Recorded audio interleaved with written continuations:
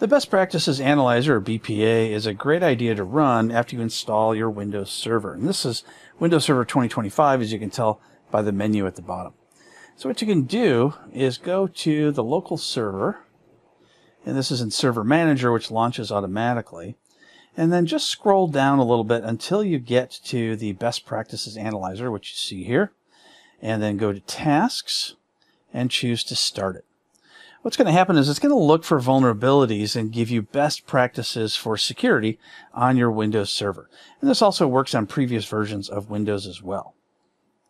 It usually takes a minute or two to run, but you can tell with the scrolling bar that it's still going in the background and checking for everything. You may notice some command prompt boxes or PowerShell boxes pop up every now and then as it looks for vulnerabilities. And here are all the different things that the server said is not up to date with best practices. Some are security related, some are just misconfigurations, things like that.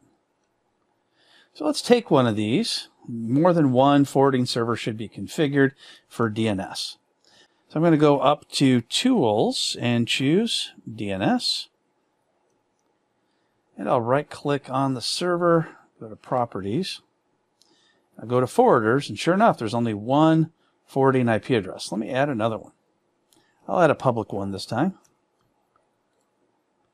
Click OK, OK. And now I can run this one more time. Let's see if it resolves. So I'll go to Tasks once again and start the scan and let it run. And after a restart of the Best Practices Analyzer, we can see that issue has now been resolved because it is no longer in the list. It's always a good idea to just make sure that any one of the different things that you're going to make changes to is not going to cause a problem with your server.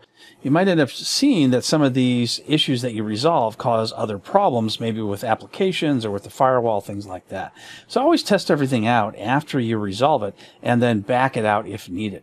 You can also right-click on any of these different areas and choose to exclude the result because of the fact that you don't really want to have that show up in the analyzer results.